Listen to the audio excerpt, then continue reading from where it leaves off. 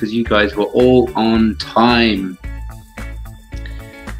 Okay, so let me ask you another really important question before I introduce what we're going to do today.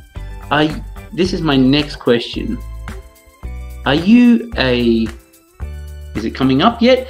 Are you a rock or a feather? Are you a rock or a feather? Can everyone type, are you a rock or a feather? And then I'll tell you what I am before I introduce myself. Are you a rock or a feather? Interesting. Okay, Alex is a feather. Ooh, Simon's a rock. Okay.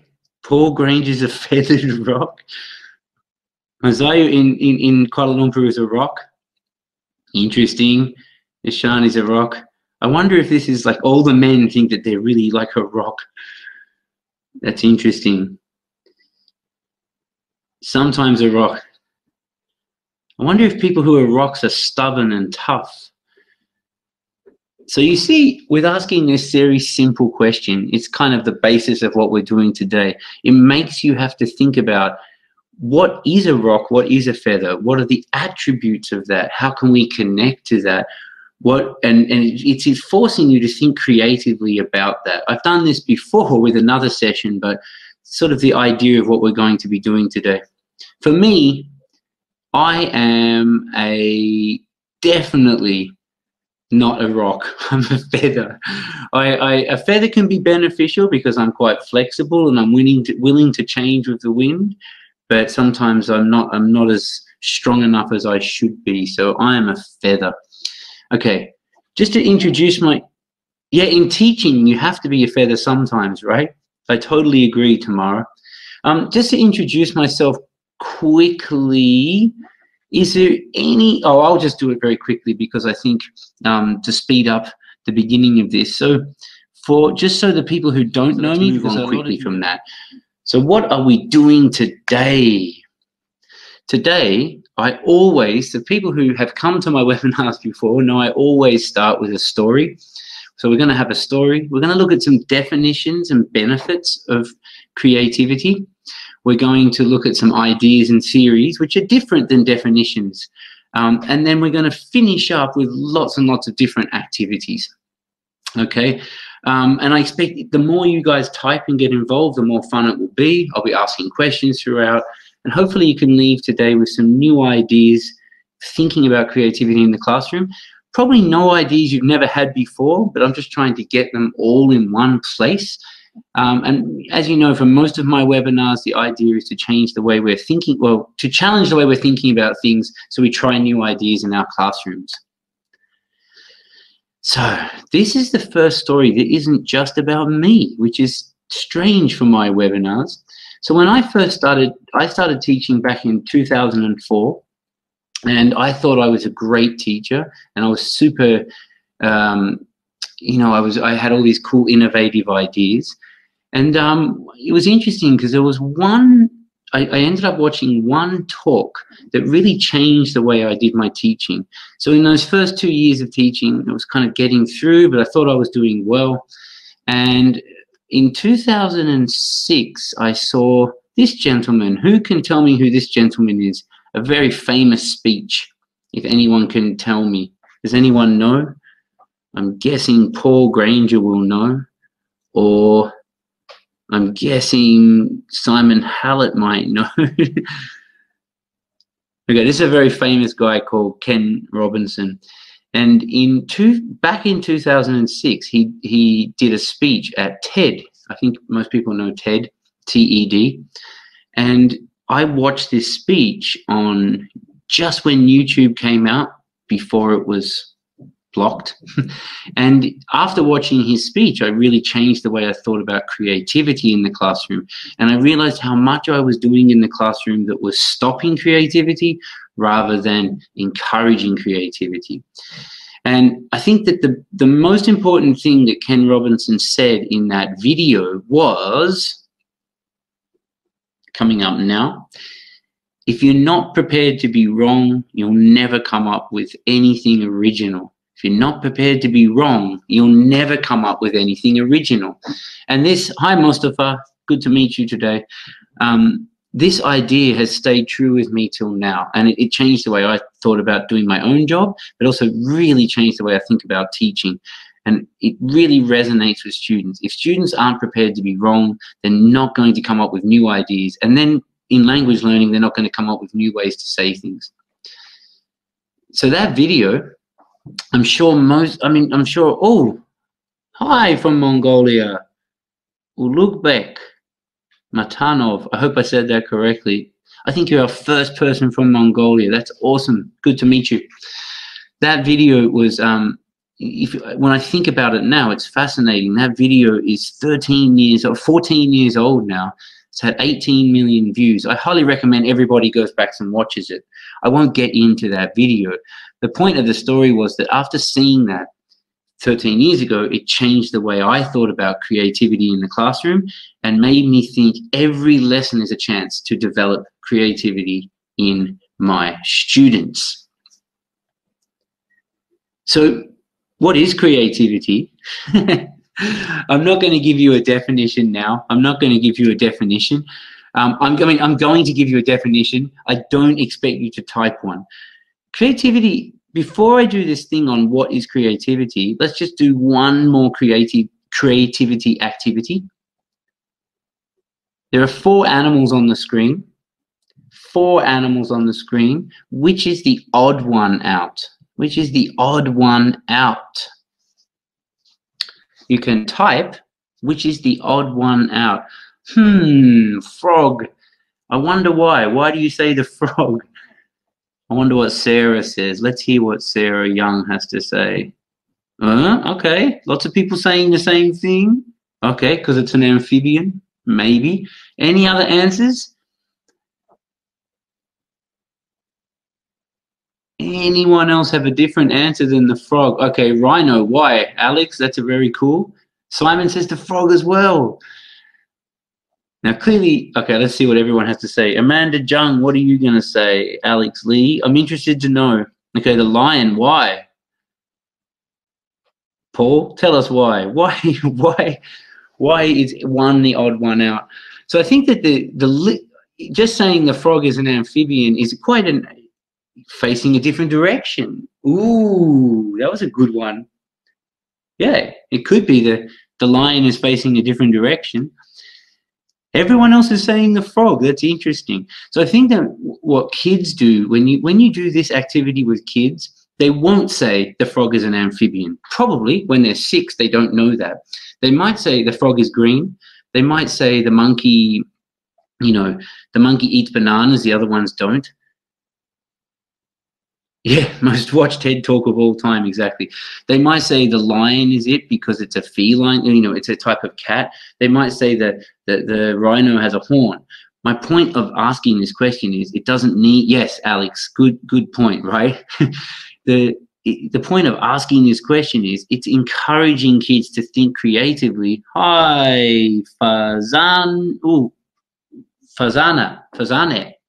Kashef, good to meet you. The point of doing that activity is adults will go through the most logical answer. It's the amphibian. But the kids will never do that. The kids will come up with all these other cool answers, right? It might be it's a rhino because I think you can ride a rhino. So by putting these questions at children, even the youngest ones, that's one step into really thinking about how you can develop their creativity. But let's go and answer the question that I asked before. What is creativity? So let's look at the definitions. What's so fat? Oh, hi, Nadia. It's good to see you. Such a good webinar attendee that comes every week. So with the definitions of creativity, it's quite interesting because, yeah, we have a lot from Iran today. Maybe some of your friends that you introduced.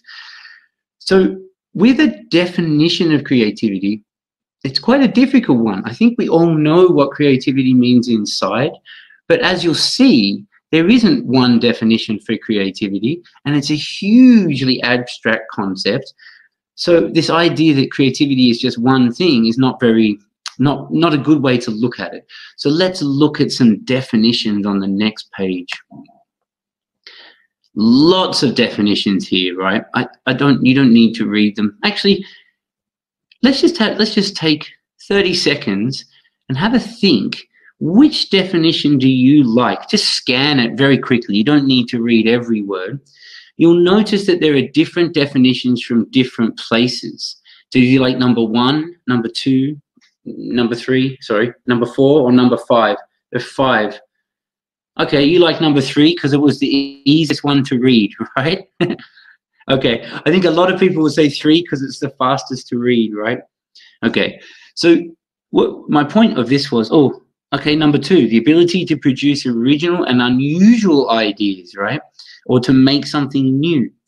What you'll notice with these definitions, guys, is that they come from different places, right? So in dictionary.com, it's quite long, and then if you notice, Merriam-Webster comes from the Webster Dictionary, which is a US dictionary. Nice short definition, very American way to define things. Number 2 is Cambridge, and it's quite similar to the Oxford one. So the Oxford definition is it's to use a skill and imagination to produce something. Cambridge has the ability to produce something original. And Wikipedia, it comes from the people, so it's a little bit longer and has a broader definition. But I want to get rid of all those definitions for today because I think that they're too dry, right? That's not what we think about when we're encouraging creativity. We don't think about these long definitions. I want to talk about this idea. And this is what my favorite idea when it comes to creativity. And just something to think about. Has anyone heard of big C and little c creativity? Big C creativity and little c creativity. Well, if you haven't heard of it, let's have a look. So people often talk about this in psychology and education. Big C creativity, well, I'll explain. So people talk about this idea of little c, middle C, and big C, but really they talk about little c and big C. So big C creativity is the true innovation, completely unique ideas that revolutionize the world, right? These are huge, big ideas and big artworks and big songs and things that come out. Middle C might be, oh, Nargis, you can't hear me? Can anyone else not hear me?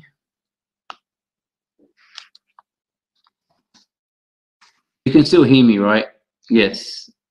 I think so, because you wouldn't be typing. Great. Oh, well, sorry, Nargis. Might be connection. Sorry. Great. So middle C is this idea of it's bringing new ideas together and imagining new things.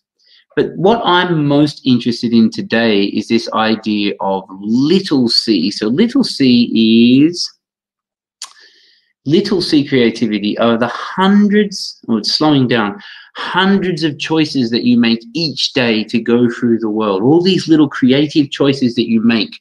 And that's what I'm most interested in to talk about today. We can inspire our students with big C things. Big C things are things like, you know, the great movies of the world. Oh, sorry, Najas. Things like Shakespeare and the great writers. Shakespeare is obviously a big C creative. He changed the way that we think about writing. You know, paintings like the Mona Lisa, which changed the way art was done. Songs like Bohemian Rhapsody, huge buildings, you know, architects are super creative. They thought about how can they build these mega buildings like the, I can't remember what this one is called, but the one in Dubai and this big one here in Shanghai, completely changing the way people thought about buildings. The Apple Mac and Steve Jobs, seen as one of the most creative people that ever lived, but that's all big C creativity. And that's not something that we can ever expect our students to be doing in our classrooms, right? So let's really have a look a little bit deeper at this idea of little c creativity. This kind of creativity involves children predicting, guessing, hypothesizing, and risk-taking. All these words which are related to language learning. Predicting, guessing, and hypothesizing and risk-taking are all essential skills to language learning, but also a part of creativity. It's also things like non-verbal skills, right? Using gestures and mimes, which are all part of communication. This definition comes from Carol Reed. Carol Reed is an author who writes for Macmillan Publishing. Another definition here, which or another idea around creativity, is the idea that linguistic creativity in particular is so much part of learning and using language that we tend to take it for granted. Yet from the ability to formulate new utterances, so little things, to the way a child tells a story, to the skill of stand-up comedy, or the genius of Shakespeare, linguistic creativity is at work. So Alan Maley is another linguist and language teaching theorist based in Bangkok, actually, but years and years of experience. And he says, language and creativity are linked, and that's his idea. So do our students need to be creative at all? Why do they need to be creative? Well, let's have a quick look. I'm not going to read all of these, but there are so many reasons, and I'm going to send this out after, but there are so many reasons why encouraging creativity is useful for language learning and useful for your learners. The ones I like most here are number 3, creativity promotes problem solving. Problem solving is a huge advantage when you're learning a language. Creativity allows you to enter your happy zone. So once you're allowed to be creative, you can become more yourself, and then you have more ownership over it. Creativity promotes risk-taking. We need to take a risk. If we're too afraid to be wrong, we'll never be able to communicate. So many people learn languages for 15 years, and then they go out in public and they're too embarrassed to speak, and then they never learn the language. And creativity encourages lifelong learning. But you can have a look at the rest of these later. I'm sure some of you have seen this before, and I have done this so many times in my sessions over the years, but in 2015, the World Economic Forum came out with the top skills that people will need to get into the workplace in the future. And in 2015, they said the skills will be things like problem solving, critical thinking, and down here was creativity. But what they said was, back then, they said in 2020, which is right now, these are the skills that students will, that people will need. And creativity's moved right up here to the top with problem solving, critical thinking, and creativity. That to survive now in your workplace, you can't not have creativity. It is just an essential part of having to deal with things. I mean, look at the current weeks that we've been living in with the school closures due to this virus. We're having to be super creative and changing how we teach. We're doing online teaching, thinking about new ideas because all the schools are closed. If we were not creative, we wouldn't be thinking about how to do that. We'd just be sort of stuck, right? So the more creative, the better the outcome will be.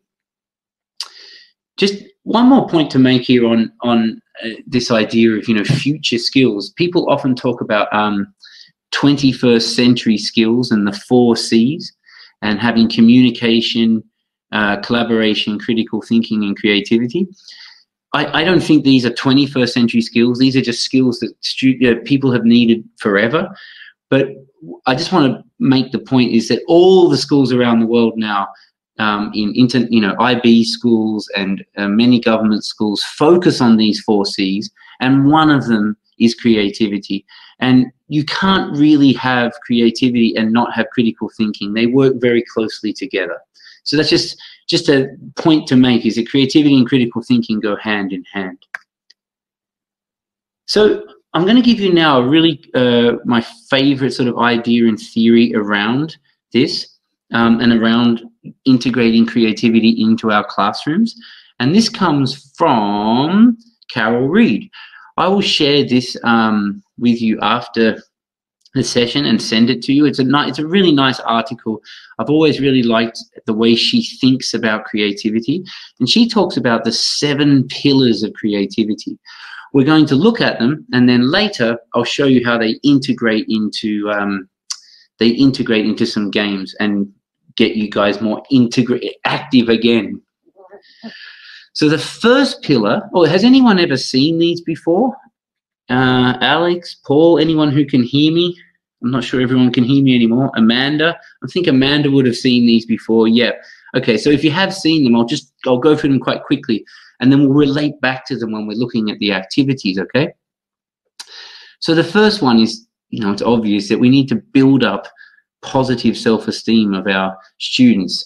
Unhappy students sitting in rows, like this, then they're not going to be creative. It's not going to encourage any creativity. So pillar one is that kids need to have a positive environment and feel good about themselves to be able to be creative. So the first step for any teacher is to create that environment that the kids can feel like they want to be creative. Like this little boy. I like this boy. He's pretty cool. Number two, to encourage creativity and develop creativity, you need to be creative yourself. Now, if you come to class and just do the same thing every day, you don't model creativity, you don't do anything new, or you don't change how you do things or try new ideas, then why would your students do it, right? They need to see a really good model of creativity. So number two is you be creative. Number three, children need choice, and this will come up, I'll talk about this further, but at any time they have choice, they have to use some sort of cognitive process and think creatively about which one do they want. Do you want to play this game or this game? Do you want to write it or say it? Do you want to draw it or do you want to do a presentation? Anytime you have a chance for choice in the classroom, you're building creativity. I'll show you some more later. Number four is about how to use questions effectively. That it's not just, what is this? It's red. What is this? It's a dog. I'll talk about that in one slide later. And how do we make connections between, so making connections is how do kids make connections between the language they're learning and the rest of the world. So if, as simple as that activity we did before, are you a rock or a feather? You're making a connection between yourself and this object, right? The rock. What is a rock? Is it hard? Is it soft? What are the things that I need to make? I'm trying to connect to that. And by making those connections, you're developing this creativity of ideas, right? So it's, at the moment, there's a lot of kids stuck at home due to the school closures. What's great is that when we're teaching online, the kids are actually making connections to what's at home. So if we're talking about something soft, then they might go and grab all their toys and show the teacher. So then they're starting to have a connection between the classroom, the language, and real life and different ideas. And we'll have a little bit of a look later at this one, but exploring ideas is the idea of that once you've got one idea, how far can you take that idea through things like mind maps? And I will show you a cool activity. And lucky last is getting the kids to think about their own creativity. So once they've been creative, you say, well, why was that creative? Did you enjoy doing that activity? Did you like that or you didn't like it? And then they start to realize that they might enjoy the process of becoming creative. So those are the 7 pillars. I'll send this out to you and you can review these. And I've got a really nice article to share with you, but these are called the 7 pillars of creativity. Just one more point on my friend Ken Robinson before we go and play some games and activities. Ken Robinson said so much on creativity. I think that really my favorite quotes here, I've put my favorite quotes here, but just a few to point out to you are, imagination is the source of everything in human achievement. We don't grow out of it. We don't grow out of creativity. We don't grow into creativity, we grow out of creativity. That we are very creative when we're young, and then we go to school and we go to work and we get less and less creative. And sometimes we're educated out of it. I think my favorite quote from Ken Robinson is this, though, that imagination is the source of all human achievement. That so if we don't have this imagination, how do new ideas come up? So Ken Robinson talks about how schools kill creativity. And I'm going to show you 4 answers from 2 gentlemen called Nick Peachy and Alan Maley. What do you guys think? What Is sometimes creativity killed at school, that we don't encourage it? What type of things happen in schools that stop creativity? Can you think of anything that would stop creativity? Any idea is fine. Yeah, grammar, focusing on just grammar rules, then we don't have anything to do with creativity. Good point. Is it Nayera? Nayera. That's a really good one. So what is killing? Yeah, comprehension. If you're just doing comprehension, oh, what's GTM? I need to learn something new here. Banaz, GTM, imagination is more important than knowledge. Yeah, I love that one, Paul. I really want to know what GTM is, Banaz. Comprehension questions don't encourage any creativity. They just say, read this and answer the question. There's no real room for thought there, is there? Yes, Maria, focusing on tests and grades. Oh, GTM, grammar translation, yeah. Grammar translation does nothing really for learning. It doesn't prove that you can speak English. It might be useful in a university, I'm not sure. Thank you. Yeah, GTM, right, grammar translation. Totally agree. Tests and grade. I mean, focusing on exams, and I'm based in China here, everything is focused on exams. There is no encouragement of creativity, really. And that's why when kids leave school, then they go into the workplace, they get shocked at how it is. Yeah, I totally agree, Banaz. Banaz, are you in Iran as well? And I'm really interested that in Iran, that is the same. Yes, the course books. So my background is also from publishing as well, and a few people in this session today. And I think that publishers are one of the biggest issues when it comes to stifling creativity. So let me just show you 4 answers. These answers come from a very interesting paper put together by the British Council, and it was put together by Nick Peachy and Alan Maley, and it's I'll send that out as well as a PDF. But in this paper, they talk about 4 things that kill creativity. It's class size, so that's a huge one in China. We have classes that have 50 kids. There's no time for you to be an individual and think for yourself. You just follow, copy, and go. So class size is 1. Textbooks, you're right. Course books too, especially when it's one size fits all, right? If it's just, this is the course book and we have to finish the course book, and teachers don't necessarily have the skills to not be able to finish do anything else. So we're just focusing on one thing. And sadly, there are textbooks in schools now that were written in the 80s and keep getting published and rolled out again. There are some excellent textbooks out there, but unfortunately there's some very old style ones. Just have a fixed rule and follow. Yeah, exactly. Very similar here in Asia as well. I'm sure people like Paul have had the same experience in Bangkok as well. Exam-based curriculums obviously don't do anything great for creativity, because you're just focusing on remembering and going to do it, and especially when the tests aren't really asking anything to be creative. And this is the 4th one I hadn't thought about before, and it's a very interesting point. If you're just focusing on skills for employment, sometimes you miss the skills for life. So there's an idea that we're just trying to get people ready to go to do jobs as opposed to ready to live as humans.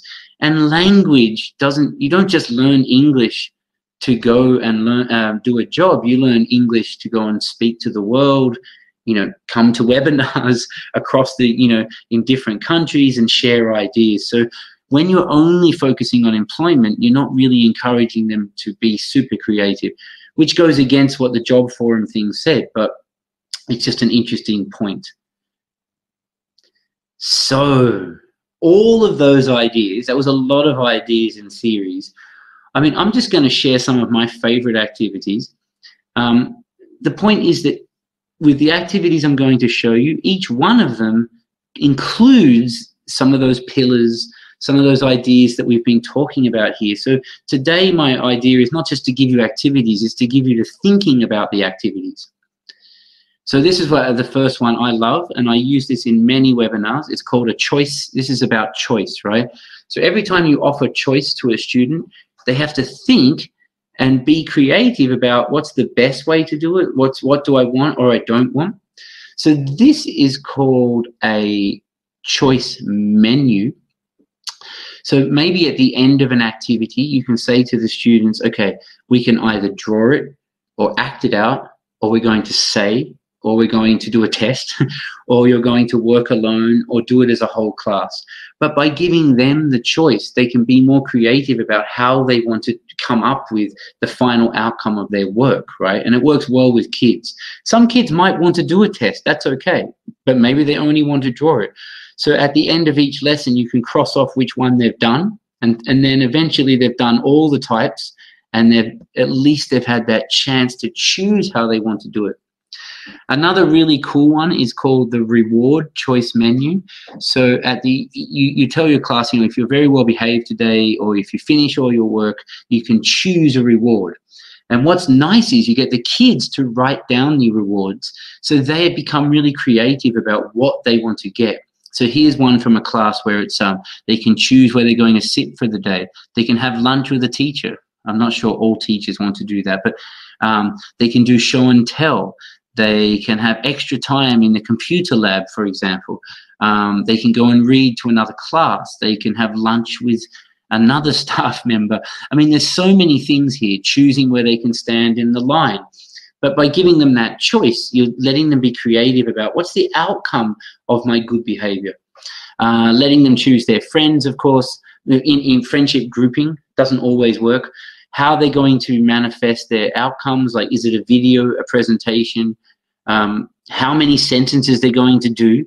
I mean, sometimes it's nice just to say to them, you know, how many sentences can you achieve in this activity? Do you want to do 5 or 10?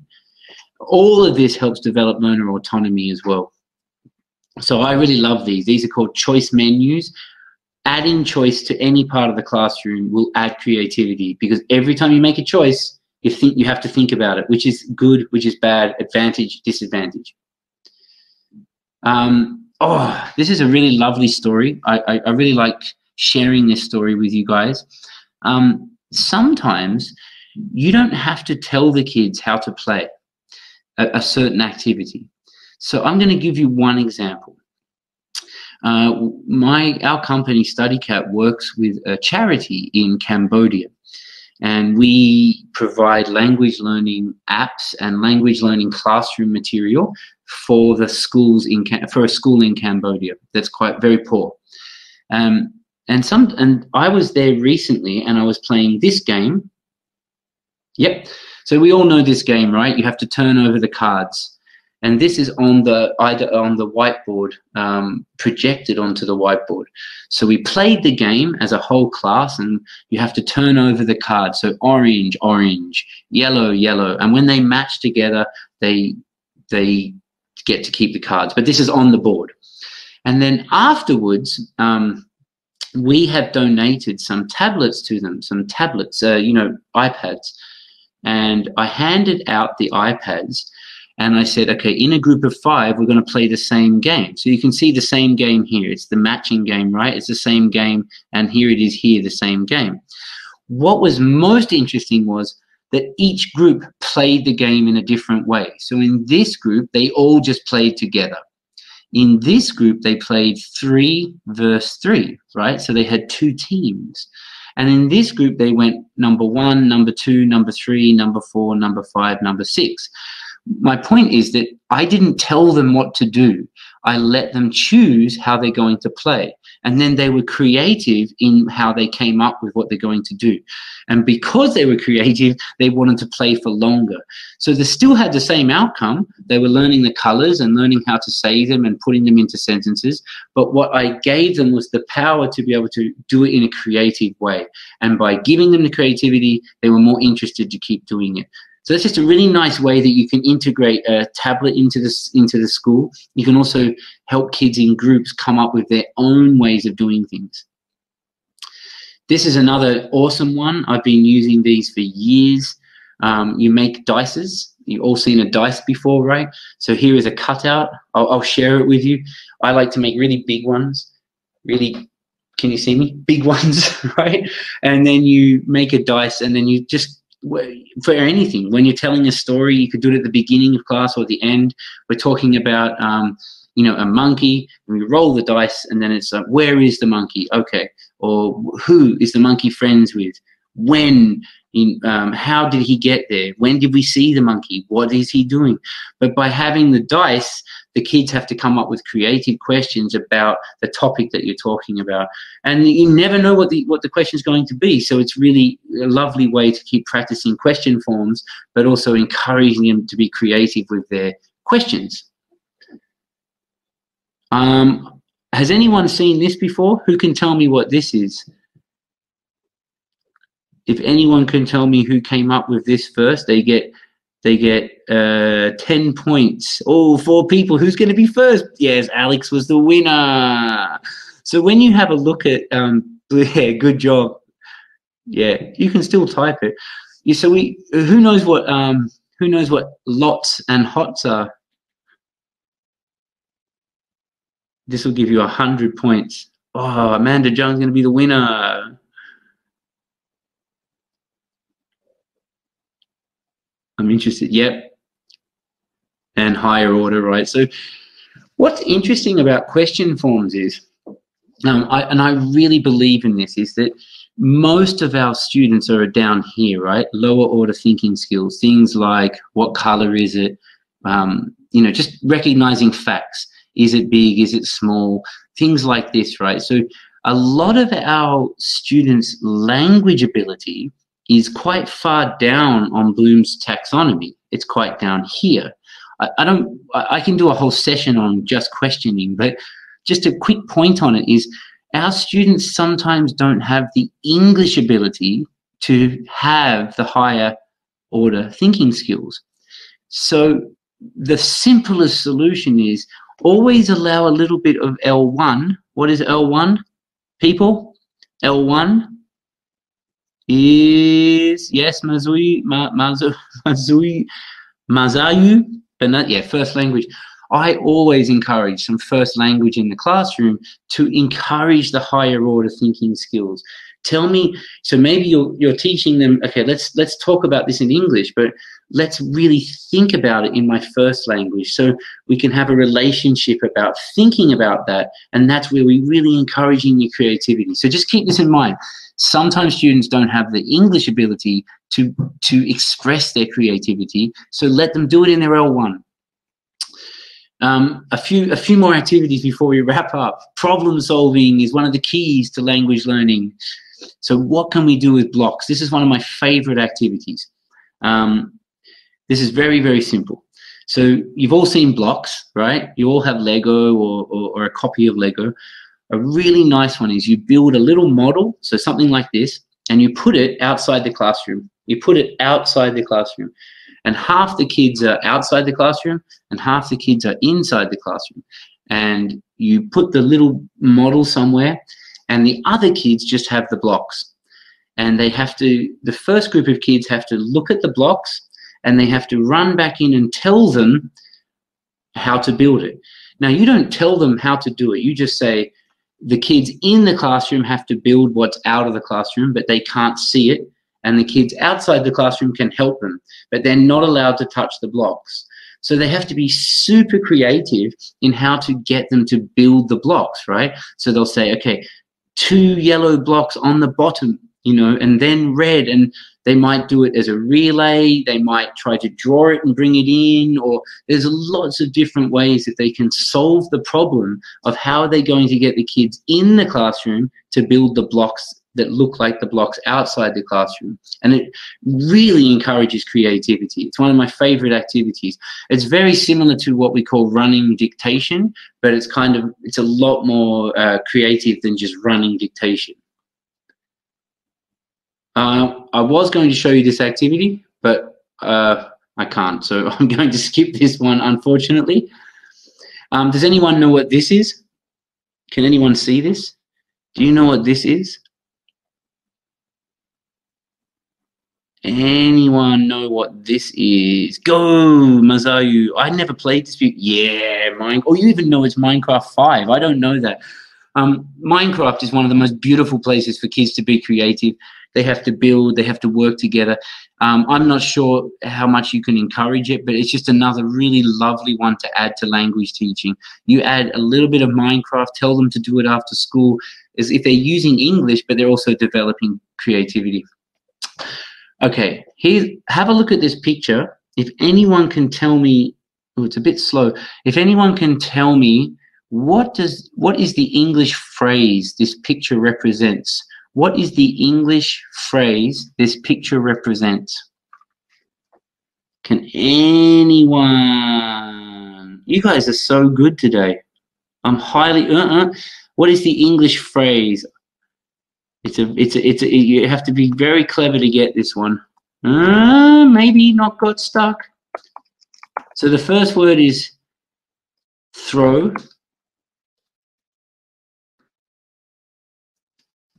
All right, I'm going to just put it in here. Throw a. Have you ever heard this one before? Yeah, throw a spanner in the works. So try to picture this picture. If I throw a spanner in these gears, this is a spanner. Oh, sorry. This is a spanner here. Oh, Josh. Sorry, guys. I'm just on the... If I throw a spanner, this is a spanner, in these gears, it's going to break the gears, right? Sometimes when you're in class, one of the best ways to encourage creativity is throw a spanner in the works. So, for example, I would go to class and change all the seating. So the kids walk in and all the seats are in different places. So they have to think, oh my God, where am I going to sit?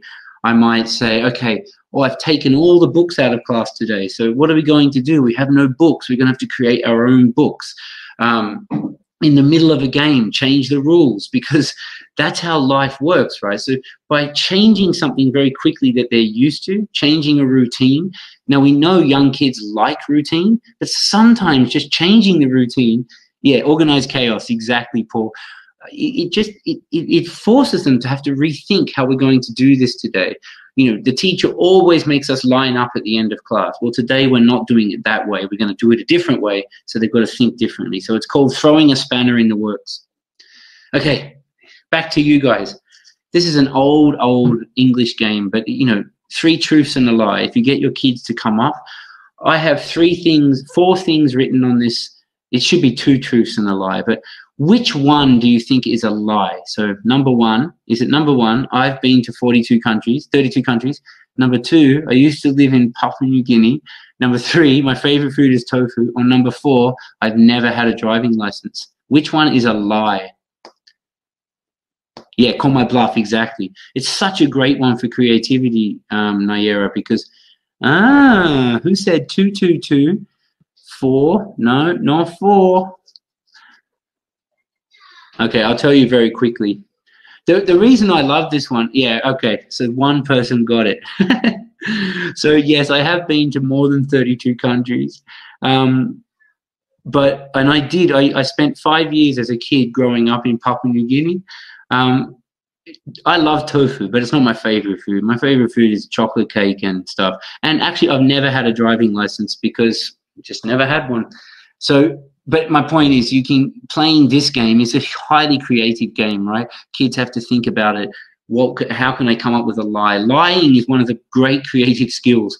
My daughter can attest to that. Okay, a few more to go and then we'll be done. This one's a great one. This one's just called, what can you see? What can you smell? What can you hear? Now, most of the time when you're doing reading activities, we just say, what can you see? I can see something. But let's be creative and think about what can we smell and what can we hear. So let's look at this picture. This picture, is it up? It's so slow on coming up, isn't it? There we go. In this picture, we can see lots of children, but that's not very interesting. I can see trees. But what can you smell? What can you smell? Tell me, what can you smell? Anything. Yeah. What else can you smell? Besides the grass. Something different.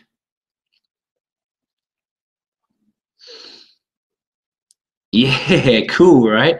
So now you're getting your kids to be, I love doing this one. Ask them, show a picture and just say, what can you smell?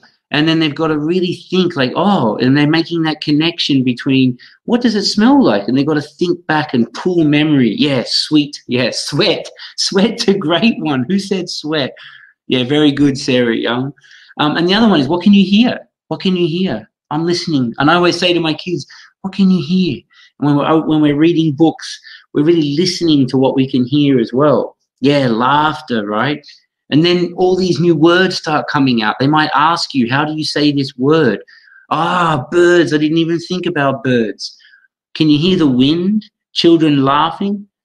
Maybe there's some children fighting. Who knows? I can hear whispering down here. All the kids are whispering, right? So really, yeah, the sound of cars. Maybe there's some cars driving past, right? So now you get that idea that the kids are, yeah, motorbikes if you're in Vietnam, and it's very cultural. Different countries will have different sounds, right? But then the kids are being creative, thinking what is around this environment, not just what does it, you know, this is red, this is blue, this is a circle. That's only half of where language exists. That's another really cool one. So that one's called What Can You See, Smell, and Hear? If you think about the pillars, the 7 pillars, this is what Carol Reed is calling exploring ideas, right? You're exploring further beyond just it's a park.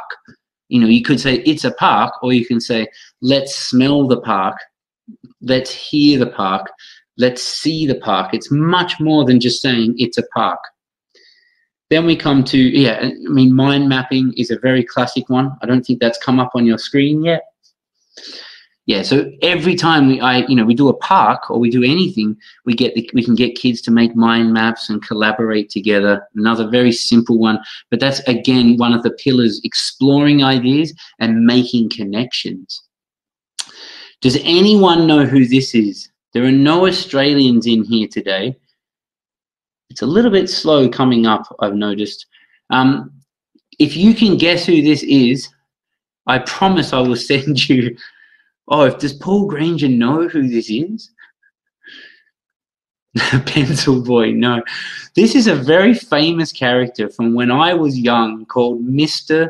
Squiggle. Mr. Squiggle. Mr. Squiggle has a pencil on his nose, and he has the coolest activities you can do for creativity. So a really simple one you can do in class is you just draw these simple things on the board, and you tell the kids, you need to create your own picture out of these pictures, right? So you just draw some simple things on the board, and then you say, create a picture. So here's one I did earlier. These were the pictures, and this is what the students drew. It's very slow. Sorry. So you can see here they drew a tree, and they drew the circle. So the square became a tree house. This became a cloud in the sun. The squiggly line became a caterpillar. The circle became a flower. And again, it's making connections with the outside world and encouraging creativity. Then you get the kids to get together and make a story out of it. They can talk about something. Such a simple activity. It takes about 20 seconds to do. Draw it on the board, get them to draw, and then come up with some creative ideas. This is one of we'll do 2 more activities before we finish. One of the simplest games to play is just called Word Scramble. So I've got some words here on the board, and then you just ask who can come up with the longest sentence. So you throw up all the words on the board that you used that day in class, and then you don't need to include the function words. You don't need to include the tenses. That will be something they have to create on their own. So I'll give you 20 seconds. Who can come up with the longest logical sentence? You can change the tense and you can add function words.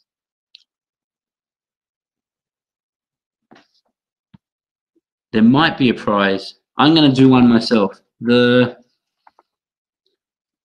monkeys. You guys go. I'm really interested to see who can come up with the funniest one or the longest one.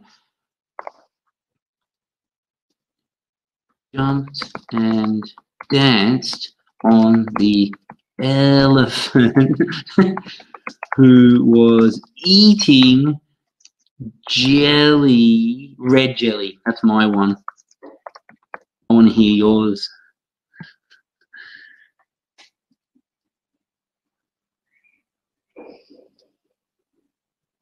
I'm going to let you type.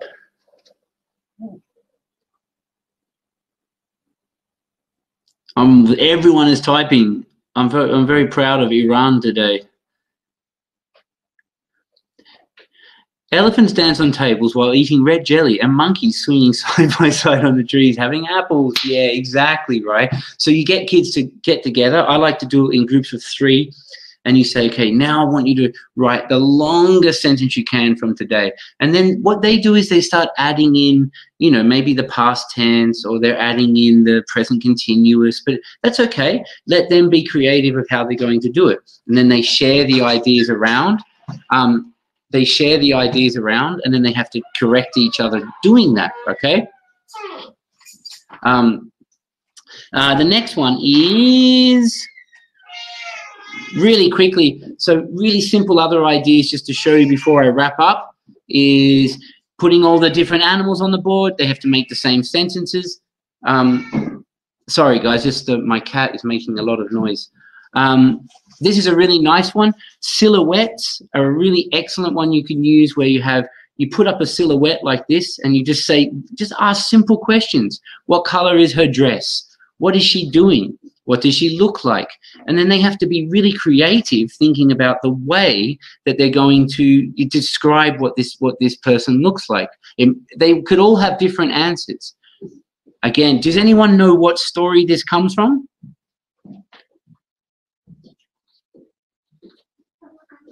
Yeah, Alice in Wonderland, right? So I love using these types of silhouettes. You can always just type it in, silhouettes, right? Oh, I love your ones. The monkeys were eating elephants with apples while they were dancing and jumping on tables.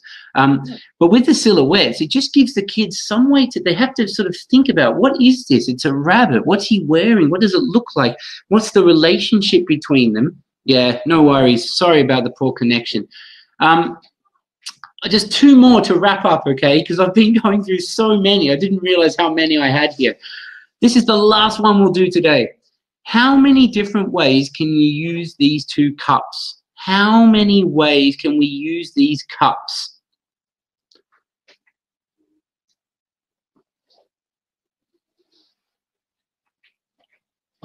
Just anything, and then I'll give you my list. And I want to highlight, yeah, unlimited, right? I just want to show you quickly, because I know that there's thousands of answers, right? The point is, coming into class with something as simple as a paper cup, and then asking them, come up with as many ways to use this as possible. Yeah, no worries. Sorry, Alex. It's running a little bit later. I'm not usually this long. So, for example, having 2 cups could just be for drinking, a hat, an ear protector, string, phone, tracing circles, etc. So guys, I'm just going to wrap up. I'm not going to go through these. I'm going to send them to you. Little other ideas that you can have are things like when you do roll call, rather than saying present or here, they have to say an animal, for example. So Alex, elephant, John, chicken, you know, rather than having to just do the same thing every day, change the way you do your roll call. Another excellent one is tickets out the door. But guys, we're running out of time, so I'll send you these and share them all with you. When you're doing lining up, don't just say line up from tallest to shortest, anything to change the way you do things. Just a few. Always integrate creativity into all of your activities in class. Like they said, with the 7 pillars, make it part of the class. If you use your imagination and come up with new ideas, the kids will come up with new ideas. Think about the little C for creativity. It's things that they do every day, every single action. It's not just doing a painting or doing a drawing or having a dance. It's every little tiny thing that they do is part of giving them a chance to develop creativity. Be a model for creativity. So you have to have your own imagination, but also show cool and fun and creative ideas. And lastly, and most importantly, encouraging mistakes is one of the best ways to develop creativity, because I will send it to you, because if you're not prepared to be wrong, as Ken Robinson said, he can have the last word today. You'll never come up with anything original.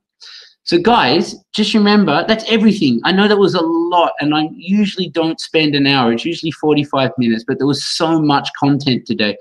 Remember, check out studycat.com. You can check out our classroom content there and download some free trials of that. You can join the Studycat Club, which gives you access. It's so slow, this connection today. It's very, yeah, the Studycat Club will let you download everything. You can download all. I will email this content to you, but you can go back, and if you join the Studycat Club, you can download all the last webinars, watch them all. There's so much content in there for you to share.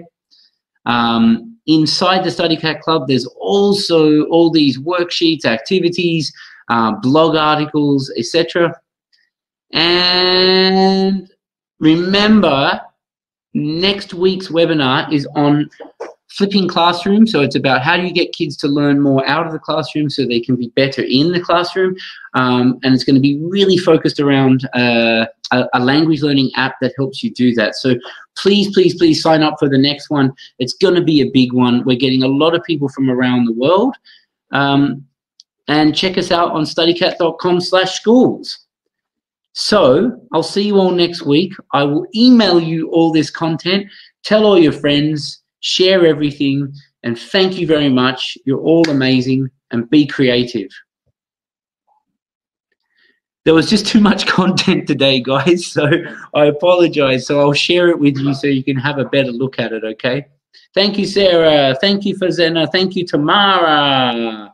Always good to see you. Thank you, Naima. Thank you, Elise. Oh, I didn't see you today, Alicia. Thank you, Masood.